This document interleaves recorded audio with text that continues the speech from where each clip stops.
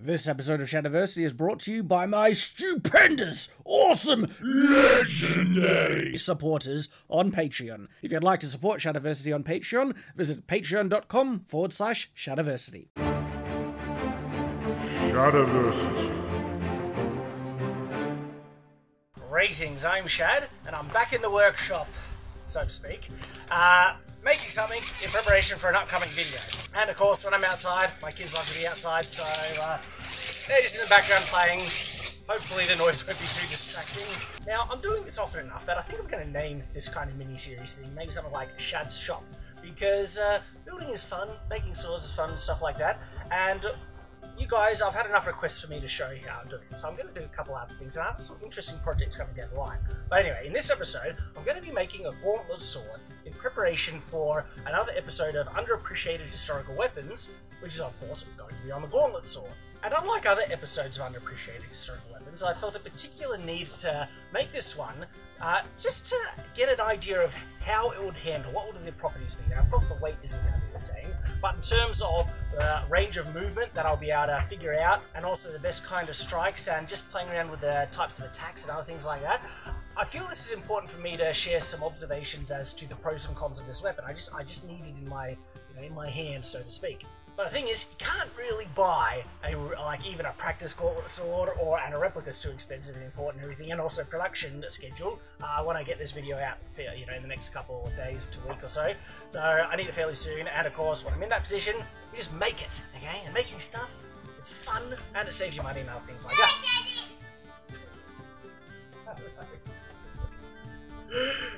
Alright, so plywood, of course, good old plywood. This one's about 1 centimeter thick, and I have a couple of other things because I actually want to get the full gauntlet thing, and so this is the plan, and we'll see if it works out effectively. I have some plastic bowls here, and so painted up, you won't even be able to tell the difference. And for something that, just to get the range of movement, and even for light sparring for like synthetics, this would do fairly well. So I got this thing, and look, it's actually a decent size for my fist. So I'm going to cut out this section here to go over my wrist, and so that's going to be the fist part of the gauntlet. Hello. Say hello. But the actual bracer part is going to be interesting. So I have a plan. I have no idea if it's going to work, but we'll see. So I also have this ply here. This is like 1.5 to 2 mil thick. It's very, very flexible. Can you see this? But it might not be flexible enough to go kind of right over the wrist. So I'm going to try. I'm going to try and soak it. I don't know. Like generally with regular wood, soaking it will get the pliability in it, and then you let it dry and it'll hold the shape. Don't know how well it's going to work with plywood because of the glue. Hopefully it will. So that's the first thing we're going to do. I'm going to cut out like a chunk, about a square, something like this, something that'll cover my forearm for the bracer. And then I have some water here in a tub that I'm going to soak while I'm working on everything else.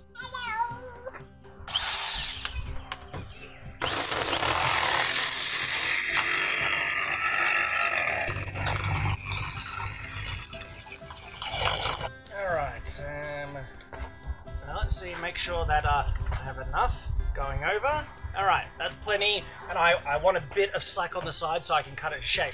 So, will this be flex over the whole thing? We'll find out. So, there's a tub of water, there's the board, and where's my brick? There's my brick. So, hold this under the water, like so, and that'll actually probably put a curve in it just as it is, so look at that. Hopefully that will soak it and allow me to flex it over where I want it. So now we can start measuring out the gauntlet part and blade, and also draw it out. So blade length for a gauntlet sword on average around 1 meter. Go down. You can tell that we'll color this.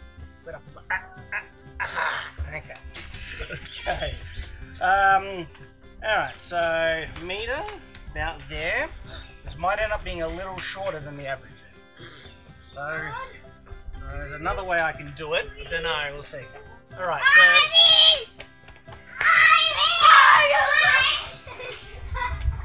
okay. I'm just expecting one of them died and they set something on fire or injured themselves. And I'll be talking here and they could be screaming, crying. Ah! I think I'd pick them out they scream. But maybe the lead up to the accident I'll be oblivious to it and you guys will see it, you know. I'll pick up something hugely dangerous and start playing around with it. Anyway, kids, they heal, right? Alright, so I'm more responsible for that. So, I'm going to do this in a, because I don't have the full length. I could have done it in one, but in all honesty, this way would be a bit better, but let's see how. I'm going to make the blade and inner part of the gauntlet in kind of like a 3-stage construction, you know, 3 parts. So I'll show you how I'll do that in a second. Alright, so I'm going to draw out the blade profile first, and that's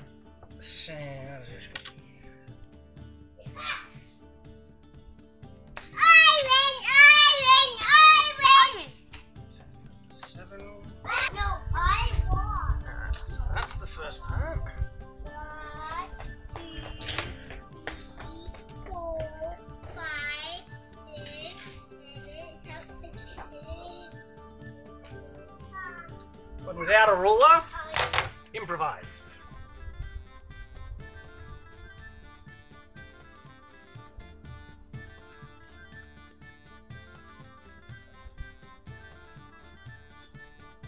Alrighty, that's looking good.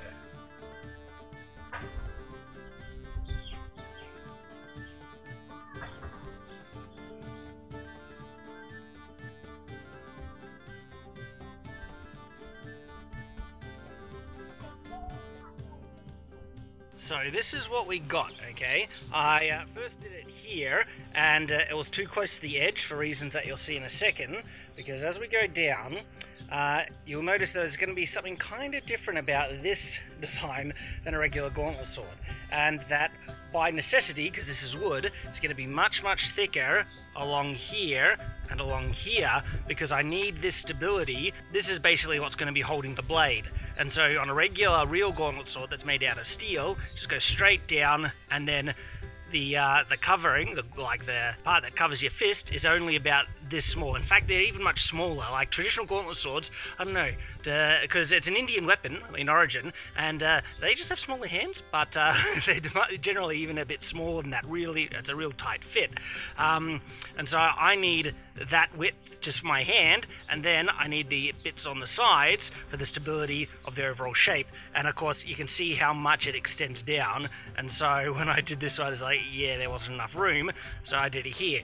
And so we got it opening up here. It's going to come in. This is a handle, and then you'll see that the length of my plywood isn't long enough for the whole, you know, bracer part. So I'm actually going to be doing 2 additional parts of wood that'll extend down here, and I'll glue them on one on top and one underneath this section to get the full gauntlet part of this sword. So that's where we're at the moment. We have the shape, just need to cut it out. This is a little bit better than cleaning it onto my trampoline. If you've seen me do the build video of Kratos's Leviathan axe using my trampoline as a workshop. You know, I could be a redneck sometimes.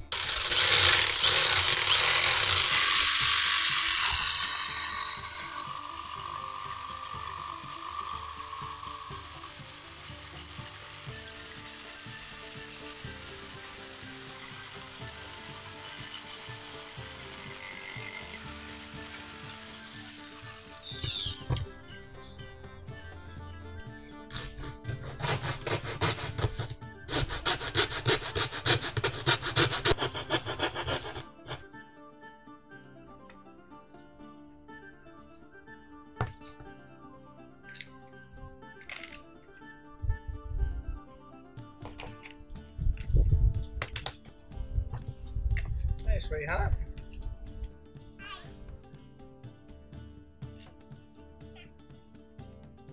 Oh, Jesus, aren't you lucky?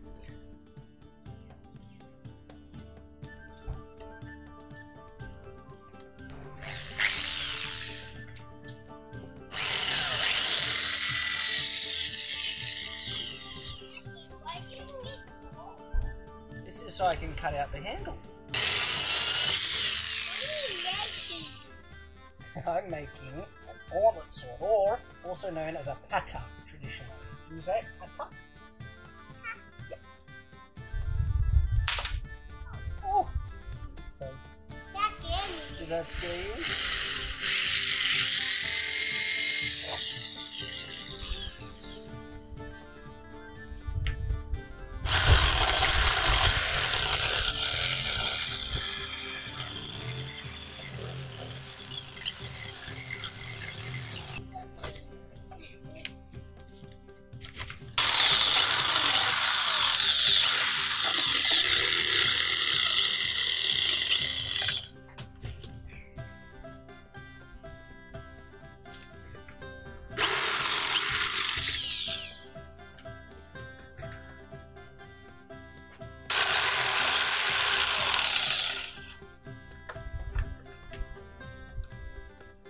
Okay, so cut out the section, and you know, this is actually looking pretty good so far. That's where it'll be held.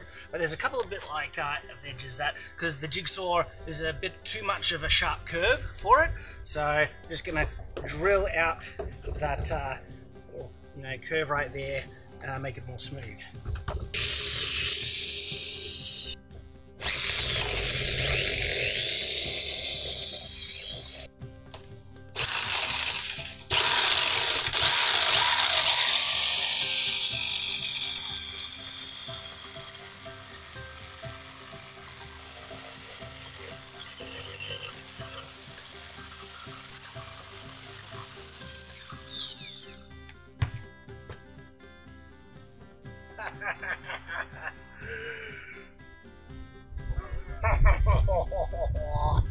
Okay, this is getting pretty cool. Alright, couple of things to finish off with it, of course. We're not done yet. Right. Alright.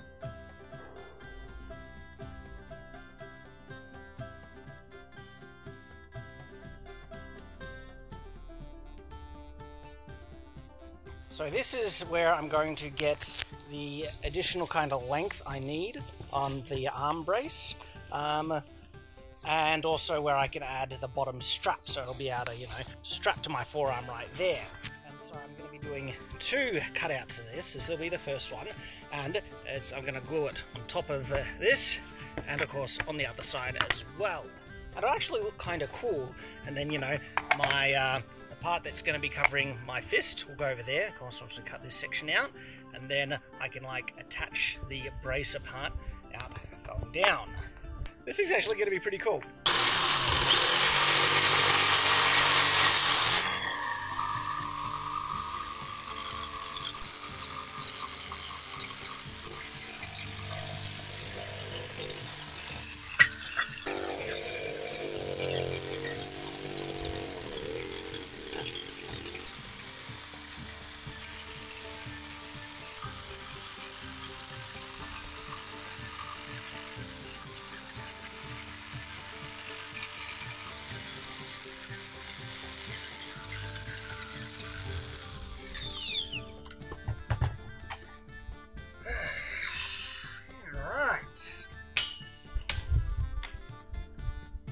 Over like that. Just going to measure how far the sides of the brace will go down, and what will be comfortable. Just going to roll it on like this, because yeah, see this part is biting in, so I'm actually going to want to finish off about there, the brace part, to be decently comfortable.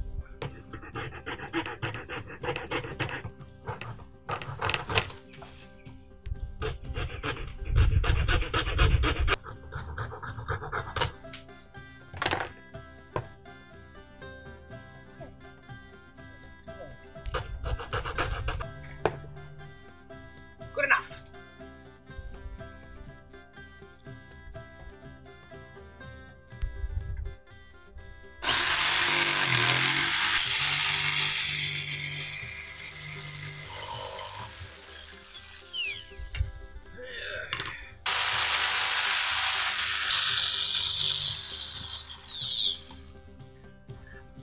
Alrighty, so these are the two pieces, and I'm gonna go. I'll glue them to the front and back. The main piece here. Make sure it gets all lined up. I'm just doing it rough now. What's kind of cool about this is, see how there's a bit of a lip here? Well, the handguard is gonna fit in perfectly right like that. So I'll glue that there once this is all together. That's what I'll need to do next. Oh, I gotta love glue. This stuff is really good as well. It dries like really hard and it has some level of elasticity to it.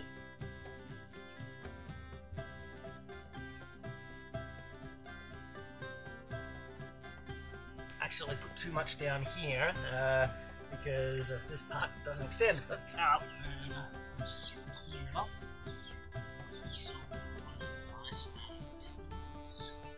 You're not a bandit anymore. You're not a bandit anymore. You've come to give me company. Well, thank you. So what are you doing? I'm gluing this together. That's water glue. Yeah, but it is super sticky. Why shouldn't it go in the middle? Because when you squish it down, it spreads out to the edges. It's a bit slippery. It is. That's why I'm going to stick it all together with some clamps. Okay, there's one clamp. So there. Clamp there. Oh, you really like it, do you? Clamps are great. Alright, so clamped it together a bit, but of course scrape away some of the excess glue there. This is electrical, right? Alrighty, so now got the hand guard. Just gonna mark out a section here, cut it out so it'll sit over my fist.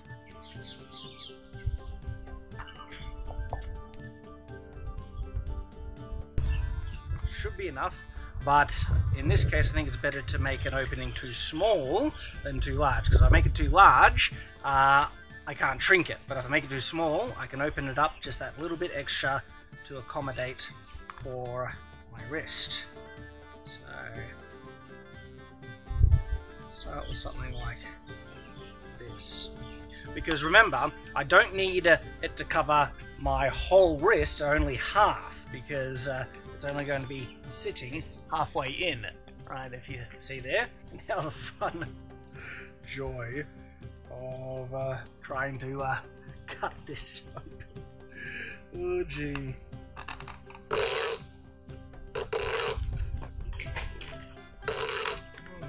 Alright. Oh, it's a little tight, but let's just see. This. Yeah, I'll need to open it up a little bit more, but they've got the height on it, correct, I think. It's amazing how much time power tools will save you. So instead of trying to sand the opening larger by hand, I now have the perfect excuse to whip out this thing. Automatic sander. Gotta love it. Whoa. Whoa. There's red sandpaper. So on my other swords, if you notice the fancy pummels they have on the back, shaped them with an automatic sander. You see, they're brilliant. I love them. Gee, this one is chunky. Oh, beautiful. So one of the cool things about sanders like this is that they're made to be balanced. You can flip them upside down and actually use it as kind of like a rough sanding bench. You just be careful with it, and this will do the job. Let's get this going.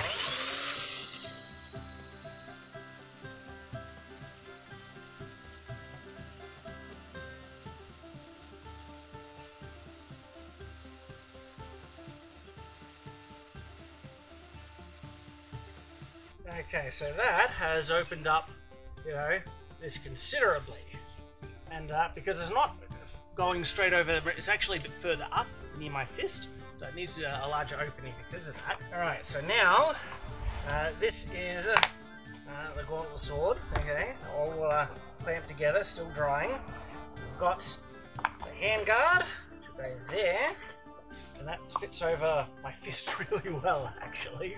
Almost too well. So the next part is kind of a bit of a moment of truth, to see if that wood is soaked and actually is as flexible and malleable as I hope.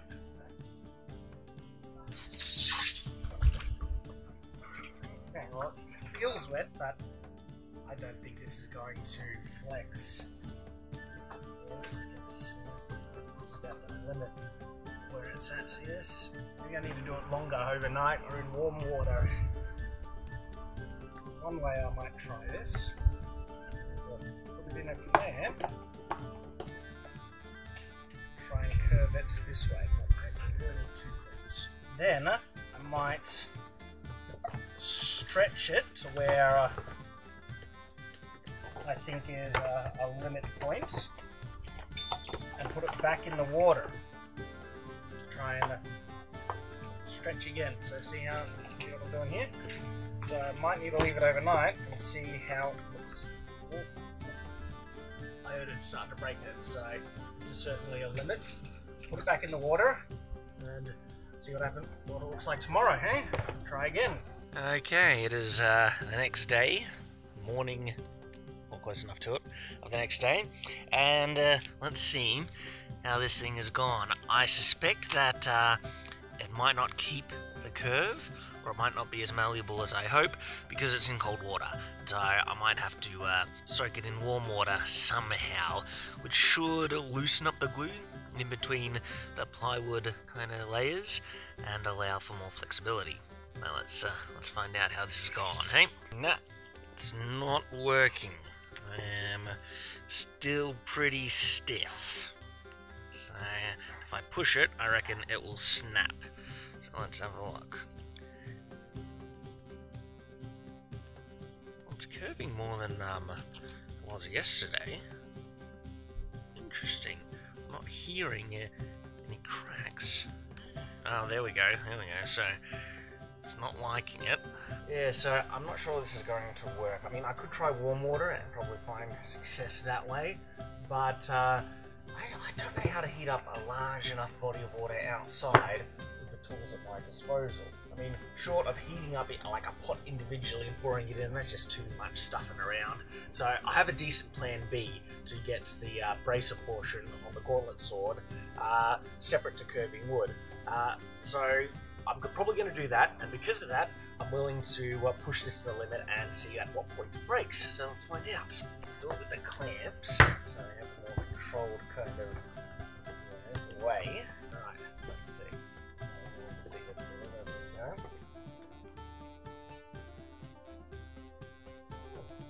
I mean, it's curving a lot more than it did yesterday, so soaking it has done, you know, alright so far. I'm hearing it slowly crack.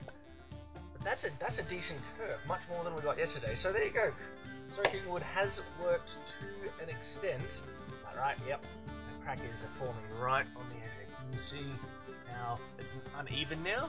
It's kind of got a small point right here. So this is where the crack is forming. Keep going. That crack is increasing. Yep, ready. Wait for it. I wonder if you might pick up the cracks as we get close.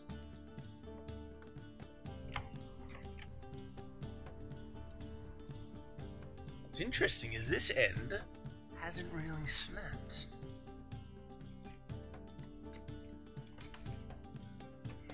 So this is basically, yeah, snapped in down the middle now.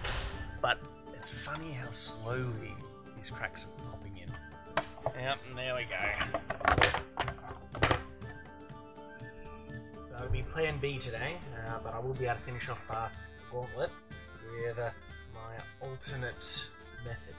Oh, look at this, new camera angle. You see more of what I'm working on and less, you know, glare from the sky up above. And I get to sit down, which means I get to be a bit more lazy. It's a win-win for all. Okay, so what my plan is, for the bracer part, I'm going to cut out some rectangles from this off cut here to make kind of like a box, okay, half a box that's two sides here and one flat over the top. And I'm going to try to join them all together properly by sanding the edges on angles. Generally, when I've tried to do this in the past, it hasn't been very successful. And this is coming from someone who actually worked as, technically, in the joinery department, but I was making windows and joins are really easy. They more angles. So anyway, you could measure it to be exact. I'm too lazy for that, so I'm just going to mainly eyeball it. I'll measure the shapes so they're the same. Maybe I won't, we'll see. But hopefully it'll be good enough.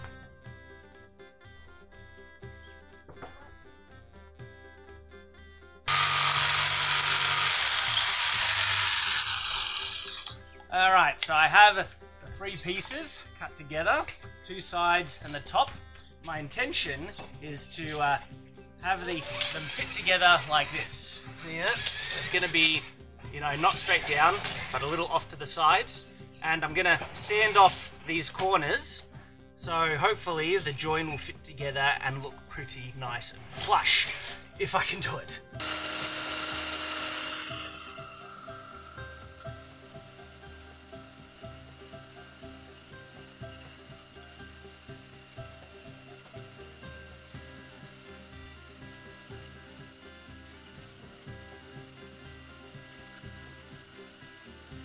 Alright, with my three pieces and the joints all sanded in, I made a rough, really rough jig to hold it in place while I glue it and let it set.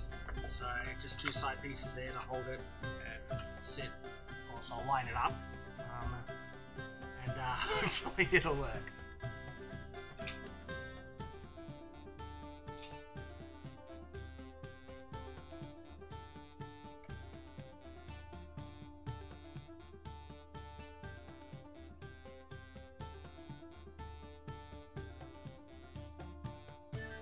Alright, the next day now, just had to give it time to let the glue set, so this build video is kind of going over a few days. It's not like I'm working every day and it's like it took so many days to build.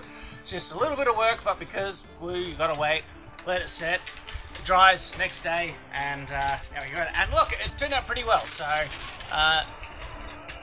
much better than I was actually kind of expecting. And we got it all, you know, sort off, so it'll sit mostly flush. Now, of course, it doesn't fit perfectly in, as you'll see here. See how it's straight and this is curved? So I'm going to sand out a portion right here, okay? So it'll fit in better to gauntlet, you know, gauntlet sword. So that's what I'll be doing now.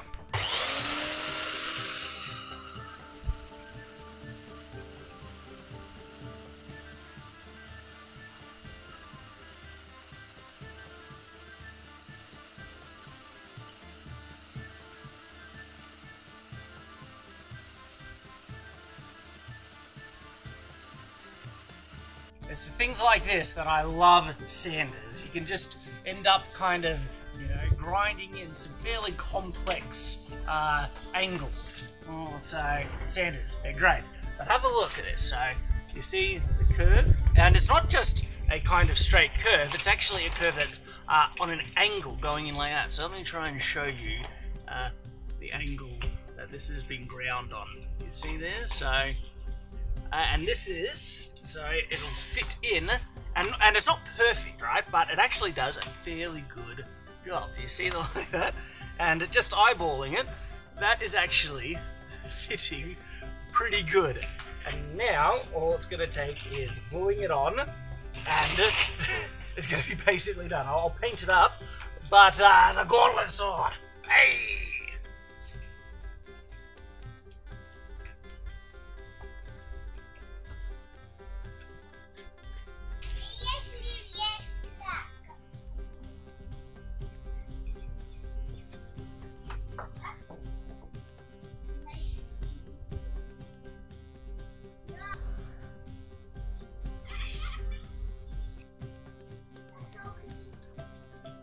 so this is basically it, okay? I'm gonna paint it, which will be easy enough, but this is the overall shape. Now, does it look exactly like a real historical gauntlet sword? No, there's way too much meat on the edges here. In fact, real historical gauntlet swords don't have any of this edges, and the blade just kind of comes straight out of the handguard right here. But for just having a usable kind of prop, and gee, you know, like if you stained it, it could probably, you know, stand a bit of a whack. You could almost use it as a waster, you know, as a training sword, just to get the idea of what it would be like to use one of these things. But this is this is it here. So yeah, I'll let it dry a bit, and then I'm going to paint it, and I'll show you what it looks like once it's all done. So the glue hasn't even dried yet, but I'm going to try and do something that is potentially risky. I'm going to try and use the sander and sand in some edge bevels and even a central fuller. I could kind of ruin the look of the blade, especially if I make it wonky and wobbly, but why not? I'll give it a go. And even if I ruin it, I mean, I'll still have the prop I need to get an idea of, you know, gauntlet sword kind of handling characteristics and stuff. So let's hopefully it'll work out.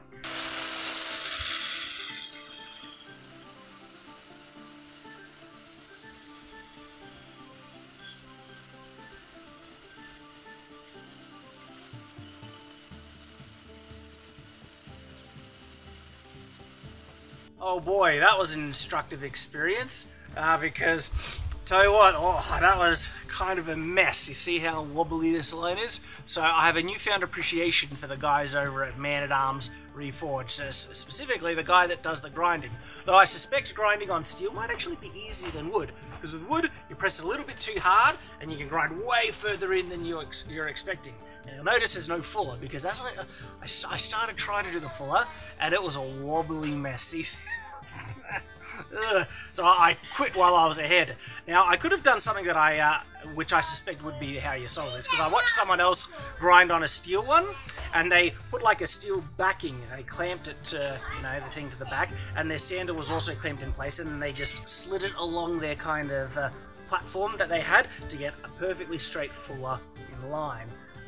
So that's probably what I'd have to do to make a nice looking fuller, of timber at least, because it's so easy to just, you slit and you're something all over the place. Now, I can paint over that and you won't be able to see it, but I'm glad I at least got some kind of edging on it, you know, it looks a bit more sword-like as a result. And so now I just need to paint it. My wife, being the clever woman she is, informs me that this might be a bit too smooth for just painting right on, and especially the parts that are glossed. So if I paint it, there's a chance the paint will just chip off and slide off.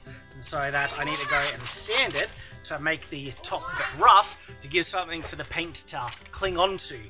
So she's a clever woman. There's a reason why I married her. Not just because she's clever. A lot of reasons. So yeah, that's what I'm just doing now. I'm gonna go over and rough up the plastic a little bit, ready for painting.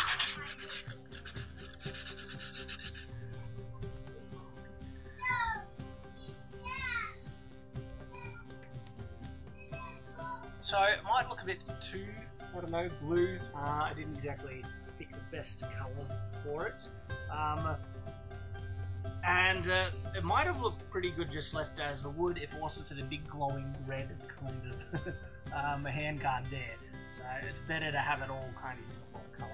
I have a really kind of glossy silver that I might put the blade in, and it'll look like an ultra glossed blade, but I don't know, that kind of difference in brightness or tone could actually make it look alright. So now I just need to try and get a thicker layer over this red part, so none of the red stuff, you know, you can see through the lines. This is looking far more silvery. Does it look metal? I don't know. You can decide for yourself.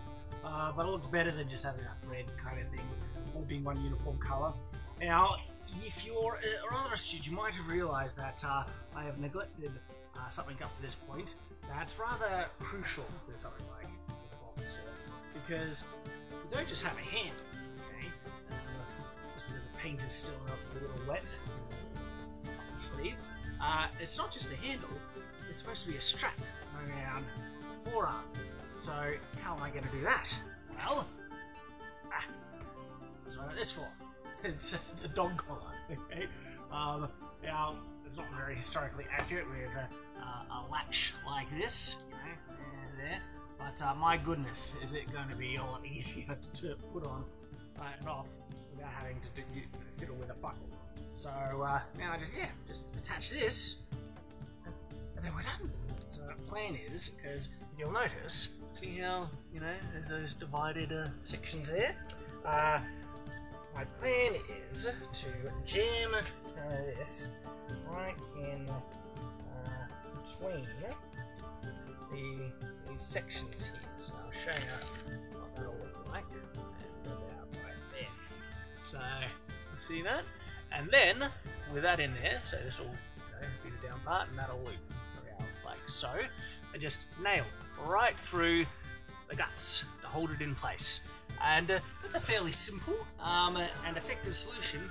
Yet a forearm strap all the way around. So I'll just do that now. So that's it there. The strap is in place. You'll notice that there's a bit of you know, bits hanging out on the sides. I can actually chop those off if I want to.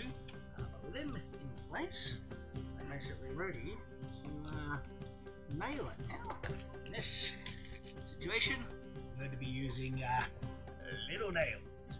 Little nails. Daddy, I think it's so dry now. It is dry, and now with that strap on, it is done. And here we go. This is it, the completed gauntlet sword. And my goodness, does this thing feel weird. But for my full thoughts on you know, the history of this sword and its handling characteristics and stuff, well, you'll need to go watch my video, Underappreciated Historical Weapons, on the gauntlet sword. It should already be up because I'll be posting the build video afterwards. So I'll put a link there and also a link in the description below. Hope to see you there, and I hope you've enjoyed this, and it's turned out all right. The gauntlet sword. Whoa, look at this thing. All right, so yeah, hope to see you there, and until that time, farewell.